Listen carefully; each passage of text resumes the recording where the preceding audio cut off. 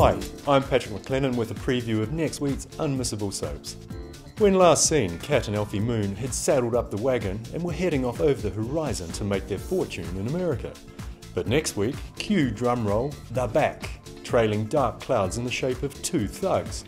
The week starts with Kat turning up, in disguise, and telling Mo that Alfie's dead.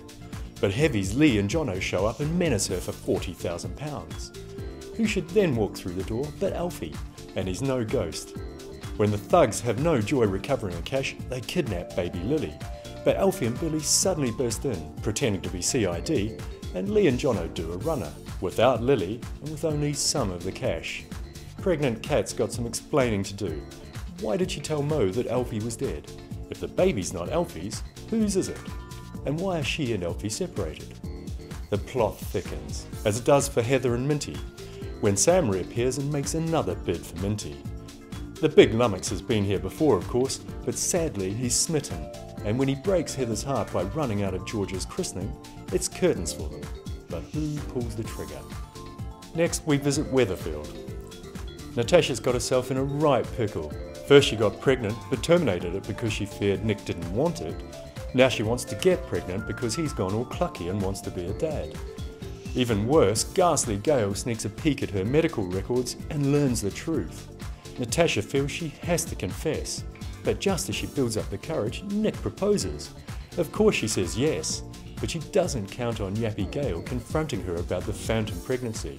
When Gail realises she hasn't set Nick straight, she decides to do it. Nick's understandably livid and ends their relationship with tragic consequences. Natasha heads home broken and empties a bottle of pills.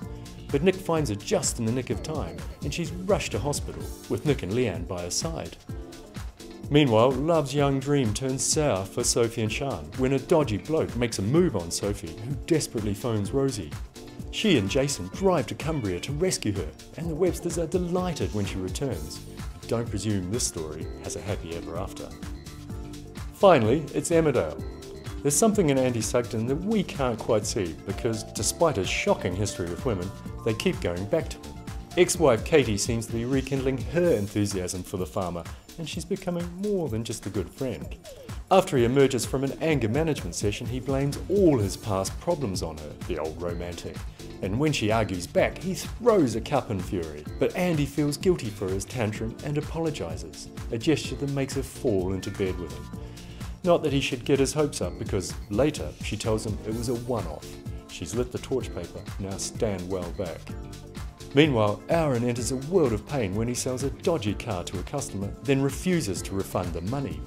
Soon Rodney and Terry's office is vandalised, along with all the cars on the garage forecourt. Then Aaron tries to ward off Mickey with the help of Clyde, only to find he's got a bigger dog who monsters Clyde and he has to be put down. You'd think Aaron would realise he's bitten off more than he can chew, but no, he vows to get even.